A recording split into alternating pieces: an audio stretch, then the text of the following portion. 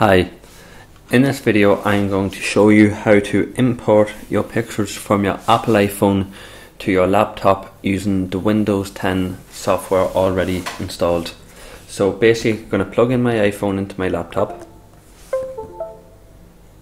and it's telling me to unlock the iPhone, so I'm just going to unlock my iPhone at the minute. A pop-up on my iPhone asks me, allow this device to access photos and videos. Obviously I'm going to hit allow,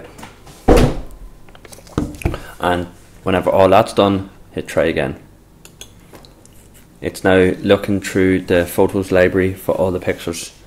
Now it automatically picks all the pictures in my iPhone to upload to my laptop, so I'm going to clear all because I only want to import this and a video.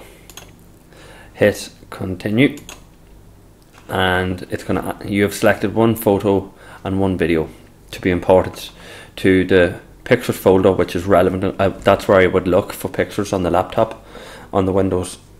And do I want to delete the pictures on my iPhone after I import them? No, so keep that as is. Left click once on import, give it a second or two, depending on how big the files are to copy over. The video must be big enough.